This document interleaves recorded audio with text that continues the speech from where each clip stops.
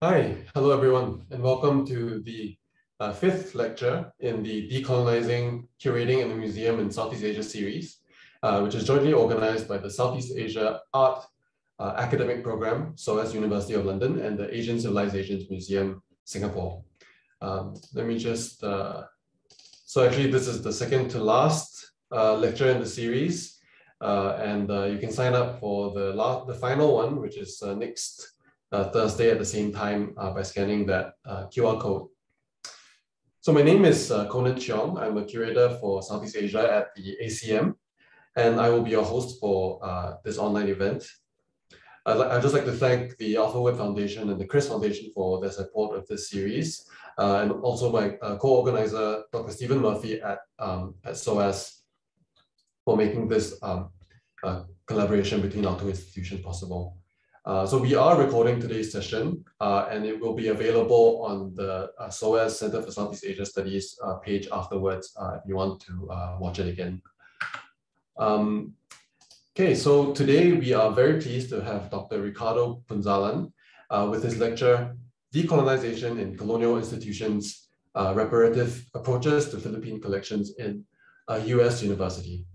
After Dr. Punzalan gives his talk, we will have a response by Dr. Cristina Martinez-Juan, who I'll introduce later. And finally, we'll take some questions from the audience, which you can type into the Q&A box. Please click the Q&A box and not the chat box. You can type your questions in at any time in the presentation, and we will take it at the end of the session. So without further ado, let me introduce Dr. Punzalan. Dr. Ricardo Punzalan is an associate professor at the University of Michigan, where he teaches archives and digital curation. He studies access and use of digitized anthropological archives and ethnographic data by academic and indigenous researchers. He is currently a research associate at the Smithsonian's National Anthropological Archives and a former council member of the Society of American Archivists. So just please note that Dr. Punzalan will not be using PowerPoint slides in his presentation. So don't be alarmed if you don't see anything on your screen. Yeah, with that, Dr. Punzalan, over to you. Thank you. I'd like to thank the organizers of this lecture series, particularly Dr. Stephen Murphy for the invitation to speak at this event, and for Conan Cheong for co-hosting. I'm also grateful to Dr. Cristina Martinez-Juan for agreeing to serve as my discussant for today. So I grew up in the Philippines, but I currently work and reside in the state of Michigan. So before I proceed, I'd like to give a land acknowledgement. So the University of Michigan is located on the traditional territory of the Anishinaabe people. In 1817, the Ojibwe, Odawa, and Bodewadami nations made the single largest land transfer to the University of Michigan. This was offered ceremonially as a gift through the Treaty of the Foot of the Rapids so that their children could be educated. Through these words of acknowledgement, their contemporary and ancestral ties to the land and their contributions to the university are renewed and reaffirmed. My goal today is to discuss how I come to understand decolonization and how it might operate as a framework for managing, representing, and engaging with the sizable Philippine collections at the University of Michigan. So what constitutes reparative work in the decolonization of the university's Philippine collections? In answering this question, I wish to present what I learned so far from an ongoing effort called Reconnect, Recollect, Reparative Connections to Philippine Collections at the University of Michigan, which is a 2-year project that I'm co-leading with Dr. Deirdre de la Cruz, Associate Professor of History and Asian Languages and Cultures, and in partnership with librarians, archivists, curators, and collections managers in 3 university institutions. And these are the University of Michigan's Bentley Historical Library with about 259 collections in their catalog pertaining to the Philippines. The Special Collections Research Center, which holds approximately 50 collections of archival and manuscript material relating to Spanish-American War, the Philippine War, the University of Michigan's involvement with in the Philippines via scientific investigations, and also about 1,500 published works on Philippine history and culture. And the third is the Museum of Anthropological Archaeology with 25,000 archaeological artifacts, 72 human crania, and several hundred postcranial elements, 1,800 ethnographic objects, 42 zoological specimens, and 617 ethnobotanical specimens. The collection at this museum also includes about 5,000 glass plate negatives and lantern slides. I'd like to note that the university's Philippine collections extend beyond these three partner institutions. Philippine materials are also kept in the following university institutions. The Stearns collection of musical instruments, which has at least 13 items with Philippine provenance in the collection. The Clark Library, which is a repository of maps and atlases from the 16th century to the present. The Clements Library, which is a repository of rare books and manuscripts. And the Museum of Zoology, which has about 2,000 birds, mollusks of approximately 250 lots, representing nearly 1,000 specimens and 150 species, and 3,108 specimens of mammals from the Philippines. There's also the university's herbarium, which has about 6,000 items from the Philippines, which include ferns, algae, flowering plants, fungi, mosses, conifers, and lichens. And finally, the university's botanical gardens, which of course would have Philippine plant species. I'm belaboring, describing the extent of the collection to emphasize a point that there's a sizable Philippine collection in this university. So in May and June of this year, our group facilitated a series of conversations to first define what it means to pursue decolonial praxis for Philippine collections. Second, identify institutional obligations and articulating reparative work.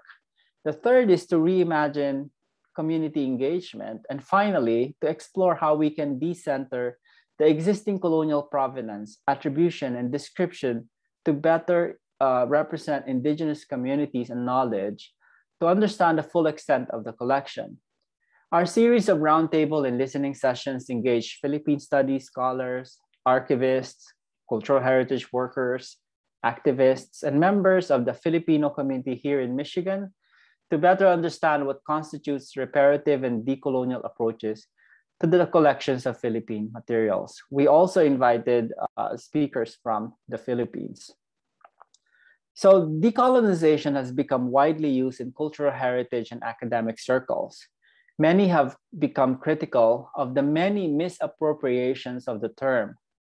Critical race, Indigenous studies, and education scholars like Eve Tuck and Wayne Yang's essay, Decolonisation is Not a Metaphor, for instance, had made me reflect on how decolonization might operate in the settler colonialist context of the United States. For Tuck and Yang, decolonization was about Indigenous sovereignty and self-determination, or the return of stolen land to native tribes as the scope and scale of decolonial struggle. As such, its use in libraries, archives, and museums, such as decolonize the reading room, decolonize the stacks, decolonizing the catalog, or even our focus today, decolonizing curating and the museum, to mean incorporating Indigenous knowledge and perspectives in revising our catalogs and databases, or exhibit labels, in creating a welcoming space, in diversifying the staff, or in auditing collections for culturally sensitive or stolen items, may not be appropriate use of the term, unless these practices ultimately result in the return of stolen Indigenous lands. To some, it sounds like decolonization is yet another word for knowledge appropriation and extractive relations that only benefit institutions in terms of better audience experience, collections management, diversifying staff and visitors, increasing grant funding support, and so on.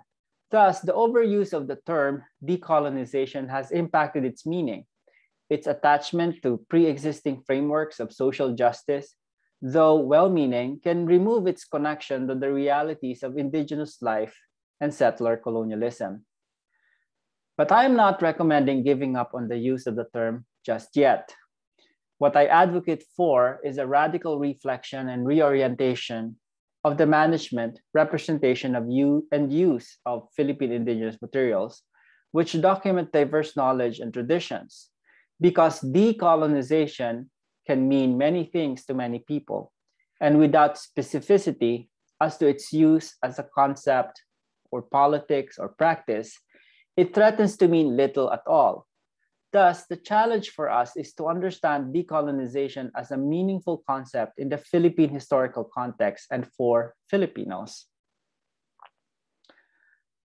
The issue of decolonizing the Philippine collections at the University of Michigan offers forms of context and considerations. Despite the large accumulation of indigenous material at the university, we lack culturally appropriate frameworks and policies for navigating access, building community relations, and instituting reparative actions. Though the Philippines shares a common and connected history of colonialism with US indigenous tribes, our experiences of and receptions to colonialism are not the same. Different cultures respond to colonialism differently. Thus, protocols and guidelines developed for Native American collections are not always appropriate and sustainable in the context of Philippine collections. So far, I have not heard of any requests to repatriate any item held by the university. It might be a different case if Philippine indigenous tribes rely on those archival sources and museum artifacts for use in a land claim or to meet some government recognition requirements like the federal recognition process in the United States. Philippine materials are also not legally covered by NAGPRA, which stands for the Native American Graves Protection and Repatriation Act, which is the law that protects US Native American graves and requires repatriation of Native American human remains and certain cultural and sacred items. This context challenges us to rethink what the university's institutional obligations to Philippine cultural objects might be. And this in turn affects what we might consider as constituting the decolonization of Philippine collections at this university. Let's go back to my question earlier. What constitutes reparative work in the decolonization of the university's Philippine collections? The focus on reparative work is intentional here because I believe that the sizable volume of Philippine historical, natural, and cultural collections at the university, amassed from the late 19th century to the middle of the 20th, underscore this institution's role in US colonial expansion. Michigan faculty, students, and alumni went to the Philippines to teach, conduct field research, establish business ventures, and participate in colonial administration. At the height of the US colonial era in the Philippines, Michigan men, as they were called, took pride in their dual identities as Michigan alumni and colonial officials. As George A. Malcolm, the founding dean of the Law School of the University of the Philippines, in his speech in Manila in 1914, while convening the University of Michigan Alumni Association of the Philippine Islands, stated, and I quote, "In the Philippine Islands, we claim, and we are able to substantiate the same by facts, that the University of Michigan Alumni Association is the largest in number in the Far East. Not only this, but it can be safely asserted that its members occupy as important positions in the affairs of the Philippines as do the alumni of any other university. This has been so from the beginning of the American occupation, so that now there are only Michigan men prominent in official and private circles, but Michigan men in the Army, the Navy, and among the Filipino, Japanese, and Chinese communities. The university need not be ashamed of their work. It need not fear that its tradition and future are forgotten. all Michigan men in the East of whatever locality or nationality join in the assurance that their alma mater can count upon their cordial support. The presence of the so-called Michigan men in the islands resulted in the accumulation of one of the largest Philippine collections in North America. But the harms you associate with these collections are not only limited in the context of their accumulation. In this presentation, I'd like to present two persistent areas of harm associated with these collections. The first is the decades of lack of real and sustainable connections with Philippine communities here in the US and in the Philippines over the management and representation of these materials. After more than a century, it is time for the university to address its colonial complicity in the formation of these collections by developing decolonial practices so that institutions can provide reciprocal and reparative access to Philippine cultural collections. Reconceptualizing archival and museum work from the perspective of relationships, building where bonds do not exist, or repairing when trust has been broken has become a significant theme in archives and museum scholarship. We can build on the more recent efforts in decolonial archives and museology, which foreground Indigenous perspectives and community collaboration, consultation, and dialogue to construct a model of relationality and shared stewardship. Although we have seen significant progress in centering Indigenous knowledge frameworks for North American tribal collections, such as the adoption of the protocols for Native American archival materials, comparable approaches are still missing for non-North American collections taken from former US colonial territories that are not covered by legal regimes like NAGPRA, the law which I just mentioned earlier. We can also take the methodological approach of reparative work that foregrounds community relationships to inspire culturally appropriate curation and scholarly endeavors that address the harmful legacies of colonial collections. We can implement decolonial practice through community consultations rather than apply protocols that are universally defined and enacted for every institution, culture, and community. Many current and previous projects have attempted to address the responsibility and care for colonial collections at the level of digital access through the creation of online databases, web access portals, or virtual exhibitions. But digital humanities efforts that rely heavily on the creation of digital infrastructures without appropriate investment in building community relations or input from community members can end up reproducing some of the problems they seek to redress, generating new tools for the same epistemologies. If the goal is to facilitate broader community impact, efforts must therefore begin and end with better relationships between institutions and communities. My understanding of reciprocity is informed by the work of Indigenous education scholars Heather McGregor and Michael Marker, who provide the following characteristics of the concept. First, reciprocity as giving back, or involving power flowing back and forth within parties, ensuring that relationships are not extractive. Second, reciprocity as sharing knowledge, or a cyclical and circulating responsibility to teach what one has learned, passing on knowledge between generations.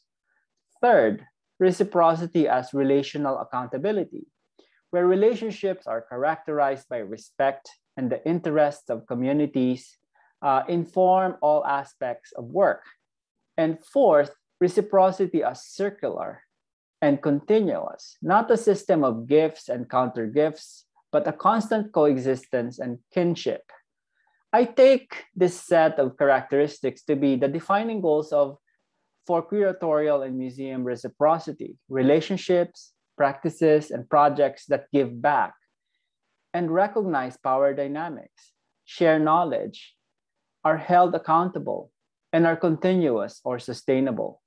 Curatorial and museum reciprocity must therefore consider the meaningful outcomes and changes that result from reparative interventions. Here I offer 6 indicators of impact to help us identify our institutional obligations in reparative work, namely knowledge, attitudes, professional discourse, institutional capacity, policy, and relationships. So for knowledge, a critical question could be, what new knowledge about the collections, their history, representational tools and uses have we discovered? Are we using the collections in meaningful ways and in diverse settings, going beyond the exhibition hall, reading rooms and classrooms, but into community-based learning spaces? In terms of attitudes, is there a shift in the attitudes and practices of those who steward the collections around collections management, representation, access, and use? Or do community members feel welcome to visit, access, consult, or use items in the collections, or interact with librarians, archivists, curators, or collections managers? In terms of professional discourse, is there a renewed understanding of responsibilities over collection stewardship and sense of ownership among curators, librarians, and archivists responsible for collections care and management? Here I put ownership in quotes. And for institutional capacity, a good question could be, how have we developed a set of guidelines for reparative practice that enables institutions to better represent their collections and better connect with the communities represented in their collections, or perhaps created new and efficient ways of managing collections? So for policy impact, does the project lead to or inspire efforts to revise or create new institutional, whether written or unwritten, policies around collections care and representation? And finally, for impact on relationships, have we facilitated the formation of a reciprocal relationship among institutions, scholars, and community members? And I'd like to go next to the second harm that I see from these collections, which is the harmful description and metadata and the privileging of colonial provenance and glorification of colonial actors in our finding aids and catalogs. We can decenter colonial creators and collectors in finding aids and provide equal attribution to the communities represented by the collections.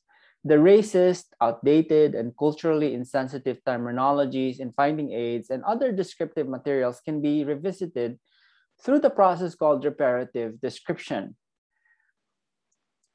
Archival scholars have, in recent years, focused their attention on reparative description and corrective actions, which seek to redress historical inequities and injustices in the ways language is used in archives and special collections.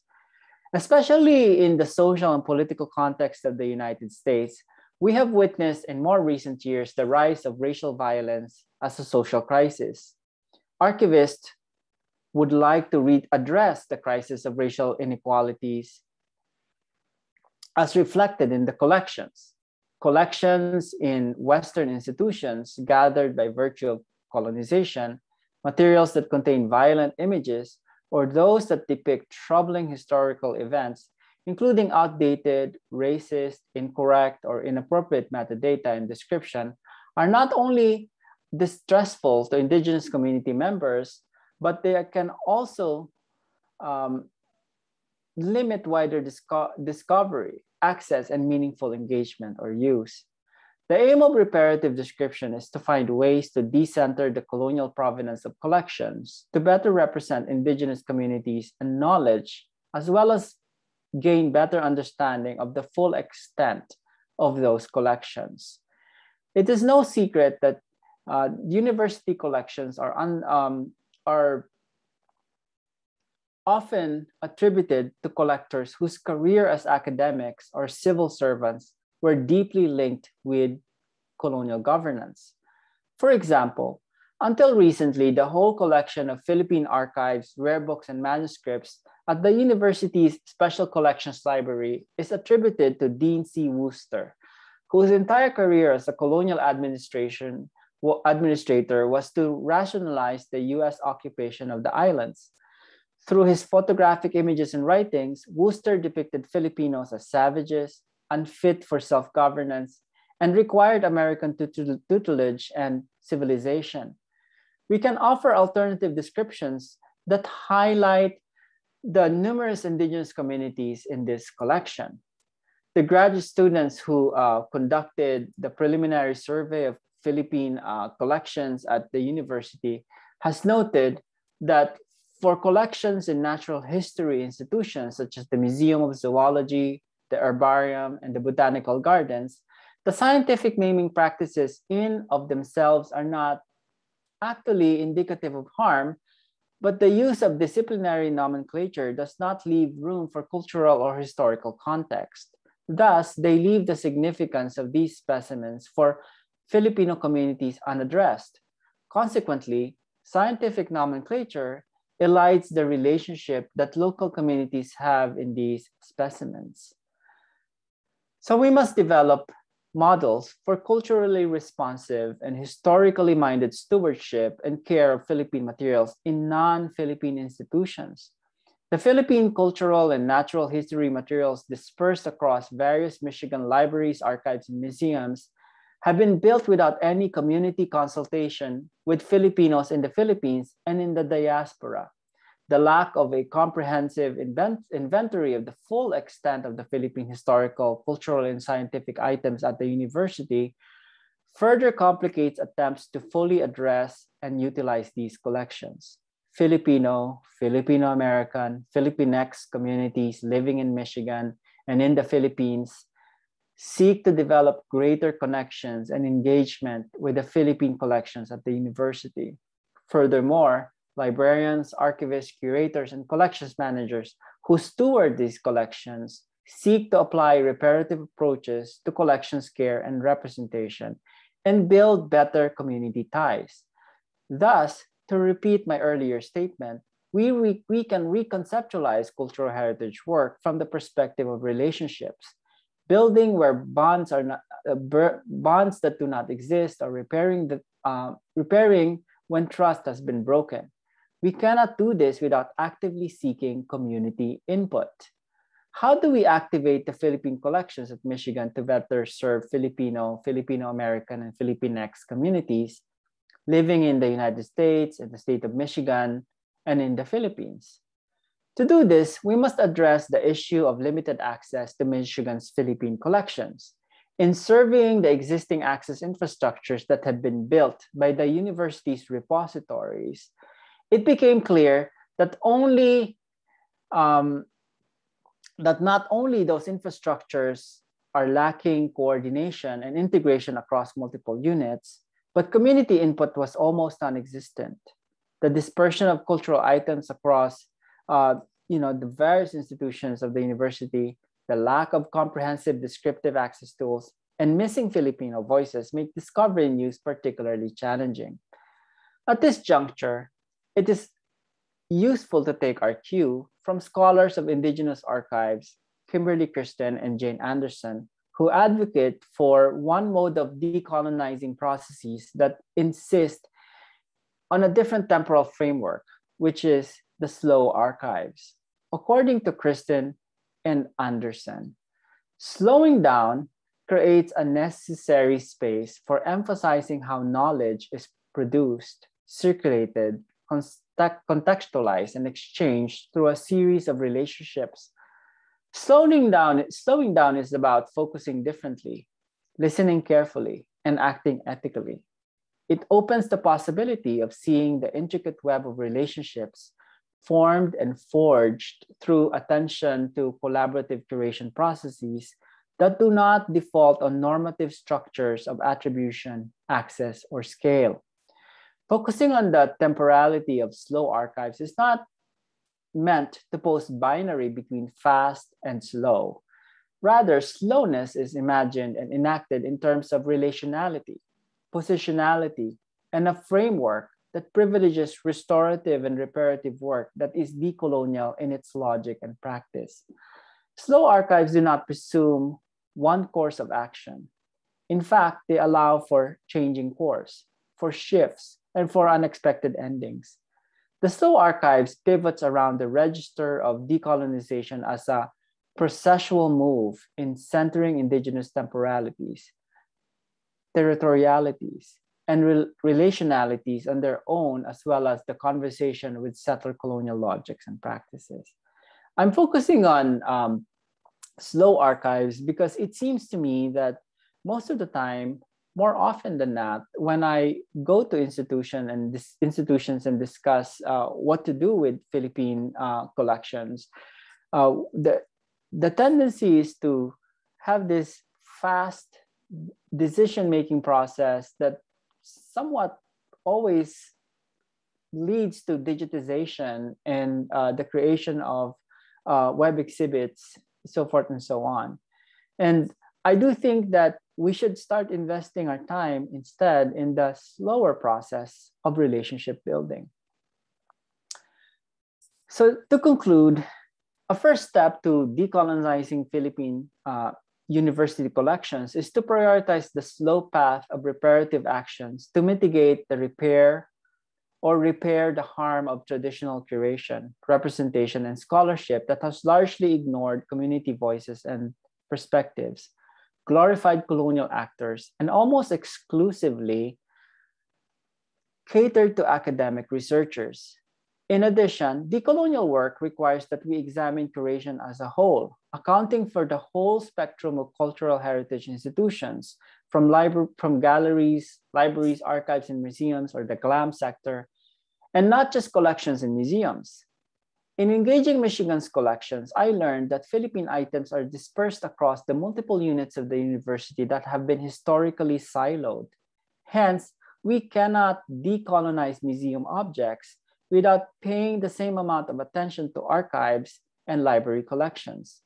Decolonization, therefore, demands that we see the discernible connections and relationships between communities, institutions, and collections. Thank you.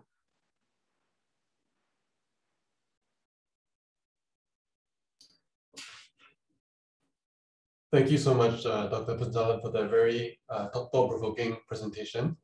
And to respond to your lecture, we have Dr. Cristina Martinez-Juan, who is a senior teaching and research fellow and the project head for Philippine Studies at SOAS, or PSS, an interdisciplinary forum for Philippine-related teaching, research, and cultural production in the UK. She is the principal investigator for Mapping Philippine Material Culture, an open access knowledge base that sources annotative knowledge from cultural originators in the Philippines and Southeast Asia. So yeah, without further ado, Dr. Martinez-Juan, please. Thank you for having me. And thank you, Ricky, for giving us the lowdown on the Philippine collection at the University of Michigan. I didn't realize how big and also how dispersed the collection was, and how the school itself and its alumni are so complicit in American colonial expansion in the Philippines. Especially intrigued by the fact that aside from the infamous Dean Worcester and his obsession with the non-Christian savages, there were other Michigan men, especially Carl E. Guth. I guess he was the first director of the university's Museum of Anthropology. I was interested in him because being from Cebu, I'm excited to see what he added to the university's collection, as it is sometimes rare to see objects in museums from the so-called lowland and Christianized areas, especially in the Visayas. No? So I can't wait to look more deeply into the entire collection. And so thank you for doing the survey and introducing us to your Reconnect, Recollect project with its mission to produce reparative approaches to Philippine collections at the University of Michigan. Foregrounding your presentation with reference to Tuck and Young's article, Decolonization is Not a Metaphor, was very helpful. The provocative ideas they put forward on moves to innocence, which are basically diversions, they call, which relieve the colonizer from feelings of guilt or responsibility and conceal the need to actually give up land or power or privilege, is indeed a crucial decolonizing benchmark. Sometimes there's a tendency to focus only on decolonizing the mind or making epistemological violence as a stand-in for the more uncomfortable task of relinquishing actual material capital, or indeed helping in making, this kind of helps make decolonization as a kind of a toothless signifier for many. Or I guess as someone had put it, decolonization has become a cliche. But I do appreciate the fact that you did not stop with tuck and yang and recognize that there is no global answer to the question, what is colonization? In fact, I think they in some way contradict themselves when they say that colonialism can and must only be defined as settler colonialism, and so negating their kind of other proposition of a need to pay attention to the specific colonial apparatuses within a particular time and space. So I guess I'm glad that you haven't given up on the term decolonizing yet, but instead offer real targeted strategies for upsetting the balances of power. So let me begin the discussion by posing a few questions to provoke further thought. So I've just segmented some of my questions into kind of big tranches, and you can feel free to discuss after I go through one point. So at the core of your reparative strategy, there seems to be the foregrounding of the idea of reciprocity. So you talk about the need to address the lack of real and sustainable connections with Philippine communities in the US and the Philippines over the management and the representation of the collections materials. So in your talk, you talked about reciprocity that envisions a relationship where power flows back and forth between parties, a relationship that is not extractive, and that where both sides are mutually accountable to each other. But I guess for me, we know that since the 1990s, and like with James Clifford's 1997 essay on the museum as a contact zone, and maybe even Robin Bo's 2011 influential critique on this, it seems to me that there has not been a lack of co-curatorial endeavors and inclusionist programs in exhibitions. So I guess my question is, why do you think has there been little or no previous attempts at reciprocal custodianship in relation to the Philippine materials at the University of Michigan? I guess, was it a lack of curatorial interest and valuation coming from within the institution? I'm kind of familiar with this marginalization, as I do think that more often than not, the Philippines always falls into the category of an orphaned collection, both from within Southeast Asia and from the more encyclopedic world of the museum in general. You hardly ever see any of the objects on display, or hardly ever have any exhibits, not big exhibits on the Philippines. So I end this segment with a question: how do you increase, or do you agree that there is a lack of curatorial interest, from within the institutions? And how do you increase, or how have you increased institutional interest in this marginalized collection? And I guess the other question is, should we be addressing this marginalization and make it as one of the goals of a decolonizing agenda, kind of like the double marginalization of particular collections?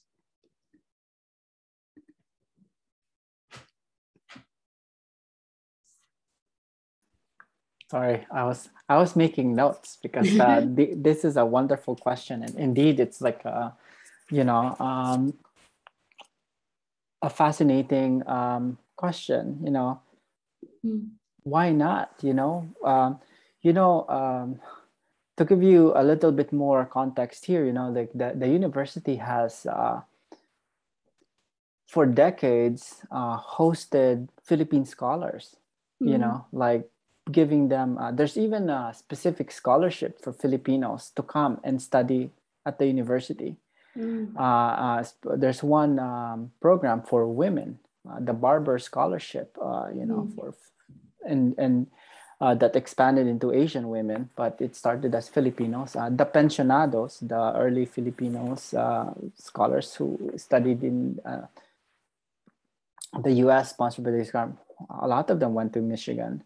There's Michigan faculty. There's a sizable Philippine population in Ann Arbor and in the state of Michigan. And of course, what in the United States, I think Filipinos are the fourth largest immigrant population. So, it's, so the first thing I would say is like, just there's the process of elimination. So it's not the lack of people, right? There are Filipinos within the structure of the university. We're not that many, but we're here. So there are Filipinos, there's Filipino community, right? So, and there are Filipinos who come to study the collection as Fulbright scholars. And as, given the extent of the collections, the Filipinos who come here study just about, a whole range of what could be studied from snails to combat this like snail borne disease in the Philippines to looking at ceramics of the Guthe collection that you mentioned earlier, to studying the Worcester photographs on like textile and weaving patterns.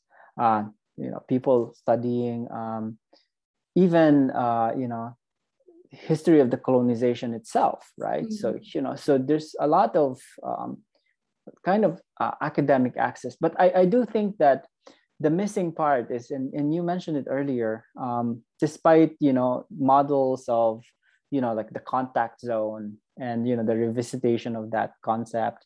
And even like at the height of the implementation of NAGPRA, that, returned objects and things like that, also the creation of the Native American museum in Washington, D.C. with the Smithsonian, so there's a whole lot of like kind of awakening around Native collections in the U.S. And, the Natural History Museum here, for instance, had to retire its dioramas because of its depiction of Native Americans that associated them with, backward and primitive cultures. And because also by the sheer fact that it's located in a natural history collection, which associated them with dinosaurs and all these things. So there's a whole lot of, context that's like that. And your question is quite good, asking, so why not connect? There's been multiple dialogues with Native American tribes in Michigan over its natural history collections. Even at the botanical gardens, there's like the heirloom seeds that they have that came from Native communities already. There's that exchange of ideas happening between the institution and their collection, but not the Philippines, even though we're here.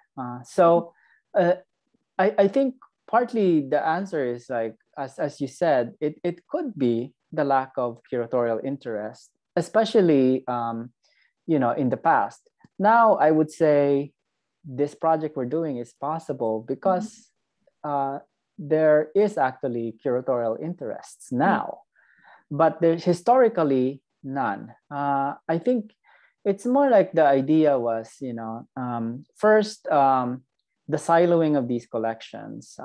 It's still prevalent now. If you go to, so I'm dividing the collections into cultural and scientific, so the cultural ones are the ones that are in the archives and, Philippine history, and the photographs and things like that. And the scientific, this is kind of crude way of dividing them. The scientific ones are the collections in natural history and the herbarium, where the approach to representation is scientific. And so it actually makes the collection harder to access for communities because first you need to have some kind of scholarly and legitimate reason for doing so. Also, these collections have always been regarded as academic research collections. So for instance, majority of the materials are considered research collections. They're not for exhibit. They're stored. So the university started building a museum. Actually, it started with the Goethe collection, and then it expanded from there, you know, the expedition in the Philippines. And then also because of that, created its anthropology department. But, you know, they've always seen these collections as something that they collected in the field and then put them in storage. They do research, the students did research, other scholars did research, but they're not actually meant for exhibition.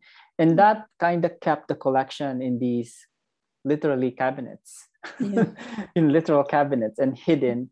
So there's they've always positioned the collections as for historical and research kind of use. And I think it's that kind of framework and we also assume that if we invite Filipino scholars to access these collections, that that's enough and sufficient access. But we all know that within the Philippine culture, there's also a kind of even divide between the elites and the academics, and they don't necessarily travel back to the community and return the knowledge. So, you know, it's my roundabout way of explaining. It's complicated and there's a particular kind of dynamic. Yeah. And then going back to the relational connections with the community, how do you navigate the differences in approaches and mindsets between the Filipinos in diaspora and Filipinos back in the Philippines? Like if you're trying to get their opinions and engage with them, you know, how do you navigate there? Because probably the IPs are, you know, their social economic status is very different, their view of cultural memory and heritage. So how do you consult and then kind of, because I think that's kind of very difficult to navigate. Yeah, wow, Tina, you're asking excellent questions. And then you're hitting the, the key points here. So I would say, first, I'd like to say that, you know, the Philippine community, both the diaspora and back home, it's not a monolithic community. I'll give you an example. We did a community consultation last summer and asked members of the Ann Arbor community, so people living in this area, also in Detroit, because we're close to Detroit, and asked, well, what should we do with this collection? And the assumption is that the collection is harmful. And, you know, there are some who actually express that they don't perceive it to be harmful. In fact, that's just, you know, how things were in the past. And that it's, you know, how people collected scientifically or how people did their work. So, you know, as far as they're concerned, there's really no harm done. But some disagreed, right? You know, and so we don't really have the same response. In years ago, I conducted, you know, like a series of focus group discussions around Philippine items in American museums. And some depend, there's also an intergenerational perspective happening. And there's also, you know, like their immigration status, right? So meaning, you know, third generation Filipino Americans might have some kind of affinity, but, you know, those baskets and textiles do not really represent me as an American, you know, kind of idea, right? And then for some Filipinos, they say, I don't want to see that because it's a reminder of what they say about us as savages, you know, and backwards. So very complex and complicated. So navigating those conversations is not easy. Also, like for instance, you know, the people in charge of this project, myself and Deirdre de la Cruz and my other partners, you know, even if we're Filipinos, you know, when we go back to the Philippines, we're also considered settler in the eyes of Indigenous Filipinos, because we're not a part of a tribe, right? So, so yeah, like all the positionality and different perspectives, not hard. Easy. But I'm not giving up on the power of dialogue, because it's actually helping institutions figure out, you know, a path forward, and that it's to invest more on that work. And because to me, the collection being separated from the communities is you know, worse than us, I think, debating about what to do with the collections. And then yung like real terms of engagement with the community with regard to power and resource sharing. Some people think until the museum actually hires somebody and gives them a permanent long-term job to work on the collection. I mean, in terms of like, how do you envision sharing power with these with these people that you dialogue with? Or even material resources, you know, sometimes, because it's hard to, you know, because most of the time voluntary, and then, you know, people come in, and so how do you address this kind of the power imbalance, right? Especially like what's unique about the Philippine situation, at least for now, I'm not claiming that this will always be the case. There's really no active advocacy to repatriate the items. Right. You know, we know that, right? Right. There's no, in fact, the attitude is more like, you know, I don't want those baskets and weaving back. We have tons of them back home.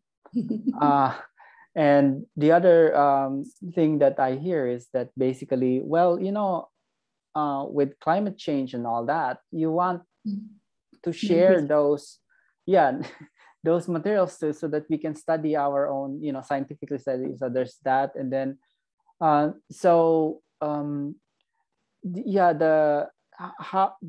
it depends on how we locate power in this particular situation. You know, it's not like the situation for Native American human remains and sacred objects, where there's real advocacy, right? And then to get them back as part of this, you know, claim to sovereignty and respect, and then also and that's emanating from the cultures, from the, you know. So I think what the first thing we should do is learn, given the the number of communities in the Philippines, we need to like actually do our due diligence and examine what are the terms for the communities, right?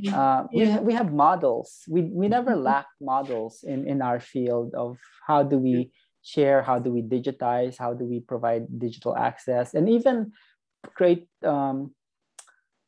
ways to interact with the collection. But going back to the community and seeing that's tricky, and we're still actually trying to figure out a way to do this.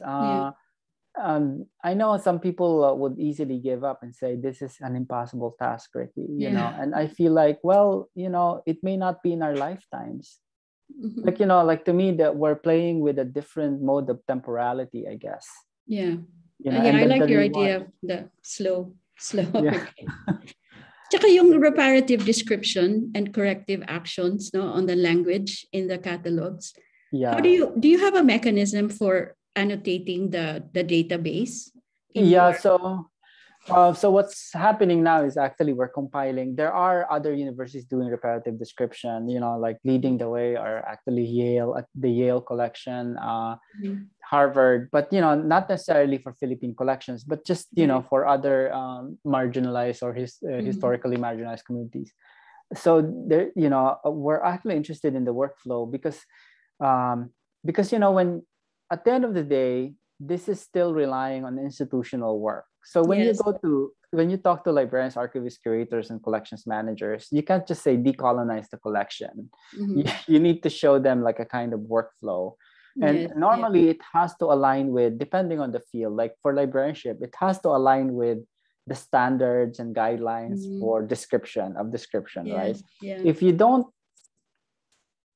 show that, like a way to circumvent those rules or exemptions, it's very hard to, in fact, one pushback we heard is from, a Filipino librarian who said, I spent decades to describe the Philippine material so they could be discoverable. And now you're telling me that I have to undo my description because I used the Library of Congress subject heading.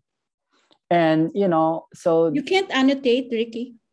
So, like right now, yeah, that's what we're looking at, all the possibilities, either add or maybe create like, an extra layer, a meta layer into the description across the universities that says, because right now, one problem is they're not integrated. Let's say the Guthe archaeological collections are at the Anthro Museum, and the Guthe papers are at the Bentley Library. They need to be brought together and make, people realize that the archives and the museums are actually, while they're separate, they are very much connected. So, in terms of digital infrastructures and reparative description and all these actions, we're looking at right now practical ways actually to implement, and it may end up having a digital infrastructure. I know I've been really quite negative about, jumping into the digital bandwagon immediately, but who knows, to me is basically, I want to listen and hear first, and dialogue and talk to scholars like you and maybe in the audience to hear of what's happening. Because, I think for me, I think with the mapping, because of course we're learning all the time, as we keep adding to the inventory. But I guess it is kind of a superstructure in a way that we have more editorial control, because we link back to the items in the repository, but then we are able to have more mechanisms for enunciation from the community. Because we have editorial control. We annotate the entries. So we don't have to go through the mechanism of the library and the kind of their editorial policies and things. So I don't know if that in a way makes a kind of aggregated inventory a bit more manageable in terms of annotation, or mechanisms for enunciation from the community. I don't know. Yeah. Sometimes, we're faced with the realities, and this, right? Like, for instance, some communities do not even have 24 hours of electricity. So how can they annotate things? It's difficult. So no, but like with the mapping, we have workshops, for example, and then we gather, and then I'm just talking more about the kind of the result of the workshops. It's easier to annotate a kind of freestanding aggregation rather than to go into the library system and individually, because they have rules and they have so it's harder to, and systems don't necessarily talk to each other. Like the museum will have its different database, whatever they use, and then the archive will have the finding aid, and it could be not in a database but a published finding aid or digitized finding aid, which is basically on paper. So like the infrastructure, I think some will take the path of creating a kind of what's the term, infrastructure like that would become an umbrella for across. But I guess that's kind of what we're doing with the mapping, but it was to me, too hard to and how do you that's right, but how do you incorporate indigenous knowledge in that? So we do a lot of in conversations. So we do a lot of workshops. So like we do just recently we did the Tagbanwa workshop. I think Sonia is here from the Cologne Museum. So it was actually really interesting, no? Because these were people from all over, of course, Zoom, over Zoom. And then we transcribed and translated, and everyone could just pitch in. And then we had a product at the end and a paper, and then we were able to annotate right away, no? And to show, of course, it doesn't speak back immediately to the museum, where the object is stored, but at least we have this kind of addition to the baseline data. Yeah, I mean, I really believe in the, in dialogues. I mean, yes, like we over the years, you've heard people being critical of dialogues, and they say we're tired of talking. But I say, it depends on who's listening, and and where, whose perspectives you're privileging. Exactly. Yeah. Yeah. Because even like and a lot of museums naman are very open to that, like a lot come to us to say, how do we correct these sort of pan-regional terms? Yeah. It's kind of the idea of the Moro, and then provenance research also, they keep, and I think it is a good foundation, no, for, I don't know, for eventual repatriation if there is a need. Yeah. Diba? But more, as you were saying, which I agree very much with, is there is a kind of focus on the colonial, on the collector, no, rather than, and there is definitely a need, no, to put in more details on, I guess, reversing the map also, no? Yeah, and like one time in one event, I was accused of basically, you're erasing history by changing the descriptive terms. I said, no, that's not the recommendation. The suggestion is to,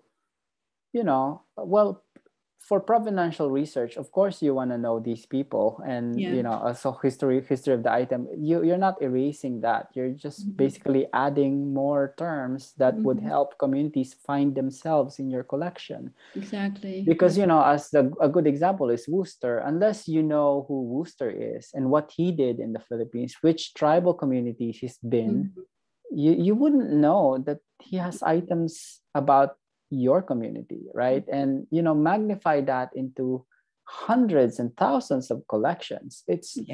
And then for scientific collections, when you front scientific, naming and convention, and it's less findable in the Philippines because we have local terms and names for certain things. I mean, this is not a surprise for museum workers, but I think the crux is basically on the implementation. And also like dismissing Philippine collections as like, oh, it's far, it's difficult, we don't have the money, we don't have the infrastructure and things like that. So right now, like the goal of our project is to show model for doing this, and say, there's a path here, and it's a slow one, but let's do the first step. Yeah. I think we have questions. Yes. From the audience. Hi, okay, great. Thanks so much, Ricky and Cristina, for the wonderful discussion. I didn't really want to interrupt because you guys were kind of going at a really and I know, and we miss each other, and this is our only opportunity to chat. Well, I mean, I'm sure everyone learned a lot from your discussion, and I mean, I really appreciated that sort of focus on practice and implementation, and I like how you said, like, you can't just show up at a museum or library and say like decolonize everything. You actually have to give people like a workflow, right? But yeah, I mean, we have a couple of questions from the audience, and I would like to encourage everyone else to please type your questions into the Q&A box. We still have about 20 minutes for questions. I just want to pose the first question that's asked by Almira Gilles or Gilles. It's Gilles. Yeah. Almira Gilles. Who's Hi, Almi. We know Almi. I know Almi. Okay. Chicago. So she's a research associate from the Field Museum, Chicago Field Museum, and she says one of the encumbrances to the display of the Field Museum Philippine ethnographic collection, they have 10,000 objects, but only 20 are on display. Is actually financial. So whose responsibility is it? Institutional stewards or the community? Whose responsibility is it to find funding? And is it the local diasporic community or global, including Filipinos in the Philippines? So I think this kind of connects to what you've been talking about earlier. Mm-hmm. Yeah, like the financial aspect of this, So I'll tell you what happened here at Michigan. Over the years, the academic community here has really been conscious about the existence of Philippine collections and the lack of infrastructures to connect them to communities, and and also the dark colonial history, right? When I was a PhD student here, and then I left, and then came back as a professor, and then I with tenure, and I think it was at that time there's already other efforts to build the collection, do exhibits. There's even protests from many years back on the natural history collections here. And like for us, the timing is just ripe to go to the university and say, we want to do this, but we need funding. So the university has an arm called the Humanities Collaboratory, and the Humanities Collaboratory is under the office of the provost, and they have a pot of money, and we applied for support. So in this instance, it's actually the university that provided the funding. Of course, it also relied on the willingness of the scholars here, the Filipino scholars, to work. Because we also think that it has to be led by people from the community and the scholars from the Philippines who are here, because we are here. So there's also that effort. Maybe at some point, going back to Almi's question about whose responsibility, that's a complex and hard question to answer, in the sense that the reality of Michigan is different. It's a university institution. There's the whole anti-racist rhetoric is really as a university really open here. Once a scholar like me and Deirdre go to the university and say, we need to dismantle the racist practices that we have here, there's a tendency to work with us, and with willingness to do that, which I do not know, and I'm not certain if it's the same for institutions. I'm not saying that the Film Museum is one of those that this is just that difficult, because I know some of the curators and people like Almi, they are doing great work, and they actually have inspired me with the co-curation concept. But right now we're saying, well, it other than co-curation, there should be counter-curation as well from the community, like the kind of resistance. It's not always harmonious, sometimes you have to counter. And all of those models, I think for a university like this, they're actually also excited around, the possibilities of this, of rethinking, new frameworks and new ideas, So for us, the funding comes from the university, and through the efforts of the scholars in this university. I know in Chicago there's a big Filipino population. There's a consulate there, so potentially, but I don't know if Filipinos at this stage are willing to provide funding and money. I know of another effort, a different, I'm not going to name the group, but another, Asian population, and they are having a hard time soliciting donation to support the project, because there's just not a culture of giving to institutions in the same way that many cultures have a kind of philanthropic spirit, that I will give you an endowment of this much,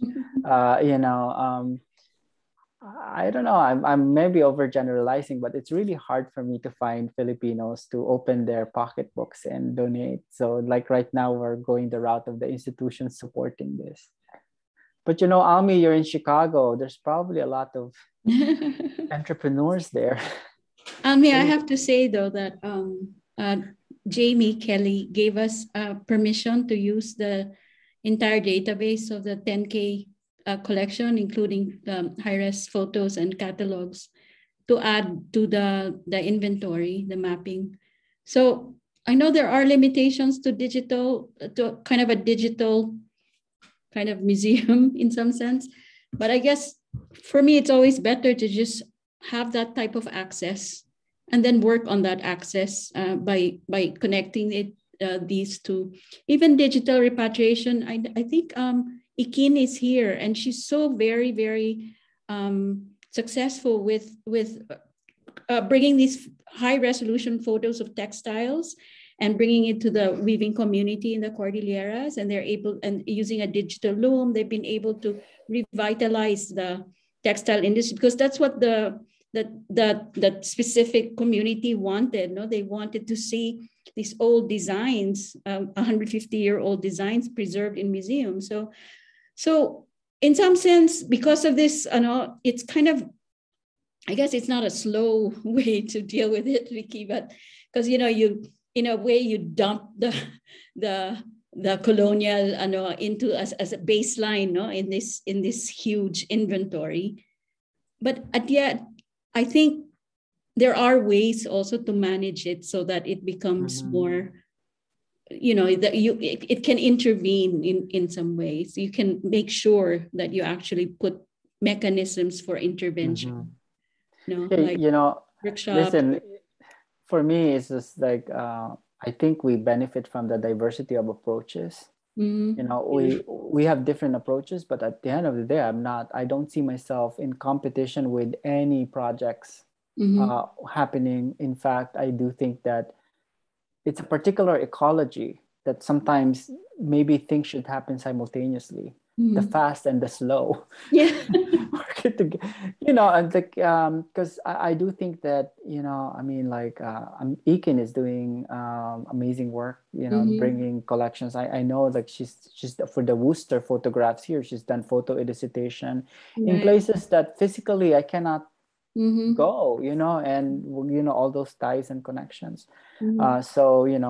And even the National Museum of the Philippines once used some images of Worcester from the American Museum of Natural History in New York, getting high resolution copies from there for their exhibits. So there are those kinds of exchanges that I think are good, like facilitated digitally, right? Because it's one notion of repatriation that I'm very fascinated with is not that of like actual return, but knowledge repatriation. You actually repatriate knowledge, because sometimes it's not really the object that people are seeking. It's the knowledge embedded in those objects, and sometimes digitization could facilitate many of those. So we do have examples of actual repatriation of objects in the Philippines, right? And but a lot of those are very like symbolic, like the Balangiga bells. It's like stolen by the American soldiers. Returning has some kind of meaning, nationally. But most of the time, the majority of the collections in museums and archives and libraries here are more like, I would say, falling under the rubric of, knowledge repatriation. Give them the knowledge, give them knowledge about, how traditions and rituals are performed, knowledge about land, knowledge about, natural resources and things like that, so that people are informed, so that they know, both the cultural and scientific knowledge that they actually have that are embedded in these collections. So I think, there's a whole lot of exciting work to be done around knowledge repatriation. Yeah. And I guess with digital repatriation, the idea, the cost factor is very minimal. in some sense, no? So Yeah. and that's another, and then of course the preservation of the material. Of course, there's no aura of the actual thing, but if it was indeed knowledge repatriation, there are ways, even now technologically, there's a lot now of computational tools that you can use, no? With digital repatriation. You can use an AI and look at emerging patterns for kind of diasporic objects, and then once they're aggregated, you can see stylistic patterns. You can see kind of diffusion of I don't know, not really diffusion, but even connections with Southeast Asia when you begin to aggregate the whole thing, no, in one. So yeah, in terms of knowledge repatriation, I do think sometimes, I like the term knowledge repatriation rather than digital repatriation, because when you say digital repatriation, you're focusing on the medium, but the solution is not really the medium. It's through the access to knowledge. And also I've been reading a whole lot about digital repatriation, and I do embrace some of the critique that say it's not repatriation where you're only giving back copies. Yeah. So, but there's a lot of power in those copies because they have knowledge embedded in them. So why don't we just be more accurate and say this is knowledge repatriation? That's a very good point, actually. No. So yeah, it kind of seems with this question of repatriation is really dependent on what the community wants and needs from the objects. So yeah, thanks so much for kind of complicating that question a little more. I just want to take another question. We have 10 minutes left for today's session. A question from Sujata Migama, professor at Nanyang Technological University in Singapore, and she thanks Dr. Ricardo for the interesting introduction and also for your critique of the term decolonization and introducing us to the story of the Michigan man and histories of collecting at the university. And she appreciates your emphasis on building community relations and wonders, are there any models for you and your team beyond the Native American experiences, which of course, I guess is the most natural to turn to given your location in the US. Are there any other models for you that you follow? And also, are there other similarly large Filipino collections outside the Philippines, and how do they do you know how they engage with the goals to decolonize? Yeah, so yeah, I would say stay tuned because like our project is a 2-year project. We only started in September. We did a series of conversations in the summer. Summer here is basically May, June, July, August, and then after that, we got 2-year funding beginning September to actually create the model. So what we're doing is basically, let's try some activities and programs and see how it will work for us and create like a kind of toolkit that others could see, because we know and conscious of the fact that we are not the only university with large Philippine collections. Harvard has a Philippine collection. I know Berkeley. I don't know if you're watching the news, Berkeley. There's a lot of currently happening protest in Berkeley about the treatment of Philippine collections there. I know Cornell has Philippine materials, Yale and Princeton, basically like big universities, right? The Penn Museum. The Penn Museum also, yeah, because I've done research there. And then of course, Field Museum, non-university based. The American Museum of Natural History, the Smithsonian, its largest Asian collection is actually Philippines. Why? Because we were a colony, right? So we really need models. And this is what I'm saying, we need to create those models while saying this may not apply for just about every institution, but we'll show you how we're doing it. And then, so one of the things that we have different kind of points. One is reparative description, like how do we fix the catalog, right? That's one.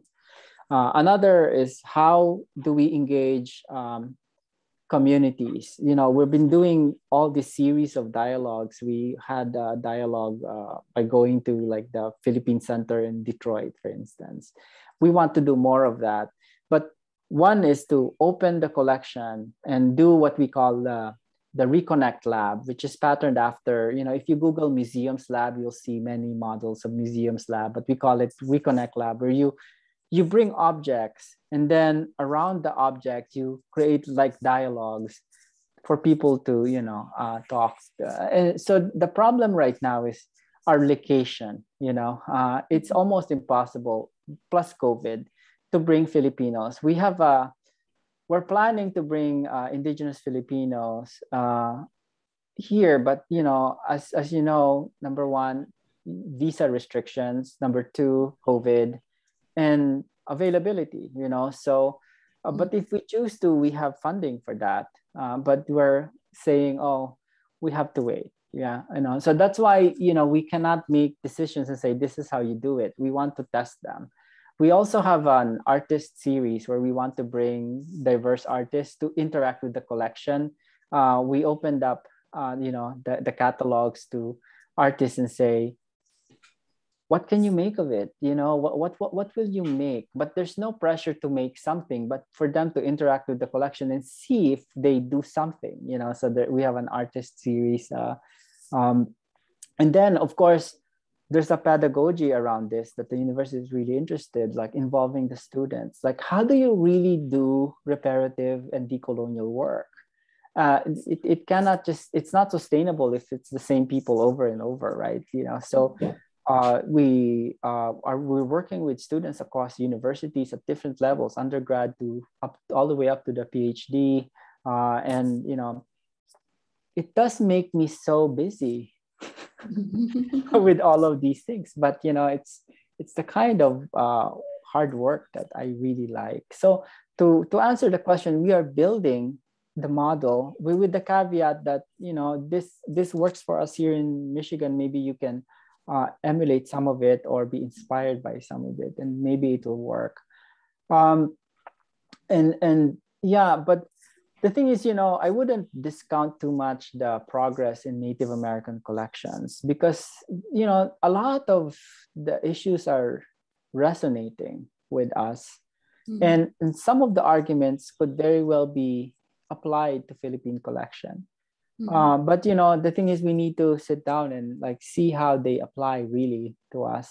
I'm extremely grateful because in a sense, they made institutions more open to these kinds of work. So the term I use is I build from the Native American models that are out there.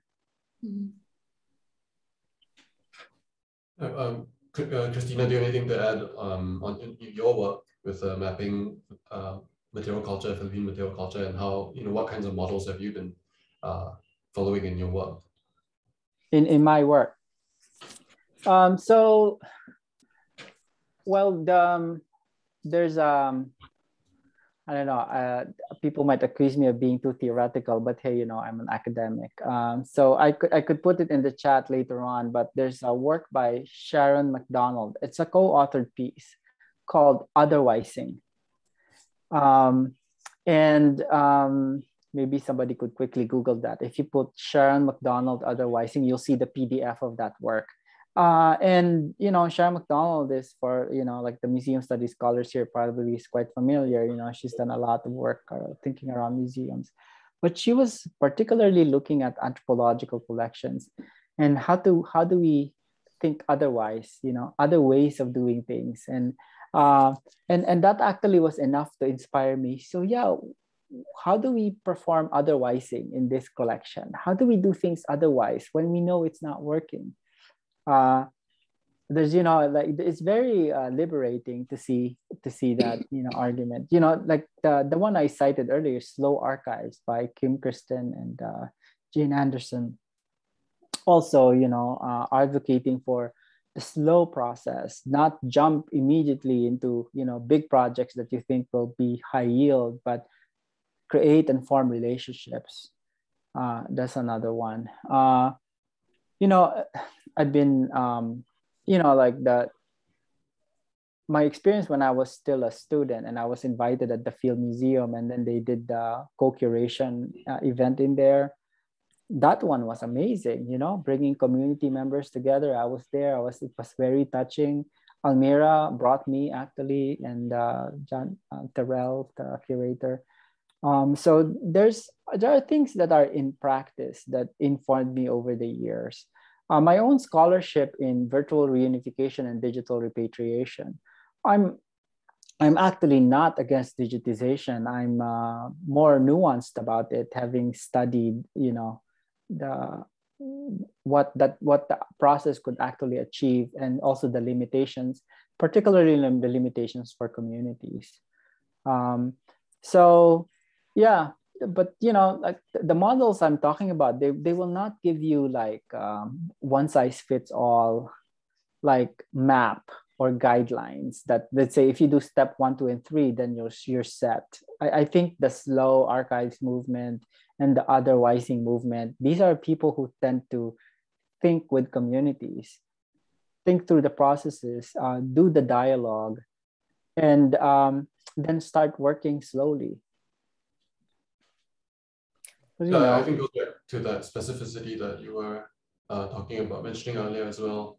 Yeah, I mean, if you examine the history of these institutions, it took them decades, if not centuries, to build the collection. We cannot undo those structures in 10 years, I think. I'm unprepared to take this project beyond, beyond my lifetime. And that's why I believe in mentoring students and young students, because I do think that it will continue until we're all gone. And because it took the same amount of time to create and build these collections. It will probably take generations to kind of, do this work. Cristina, we only have a couple of minutes remaining. Cristina, do you have anything to add to this? Any final sort of thoughts? I do really agree with Ricky. Now, there's no point in access if you define access as just mere data, on in not really connecting to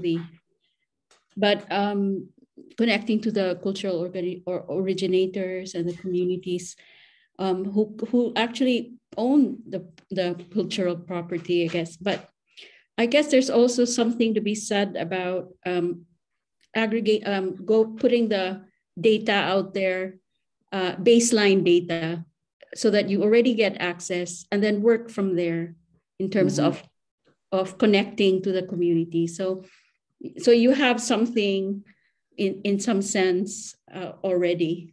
So yeah, again, that's a different model in some sense, but I think the ultimate goal is really to empower the cultural originators to have a say, to enunciate, to own this cultural heritage, I guess, that they have.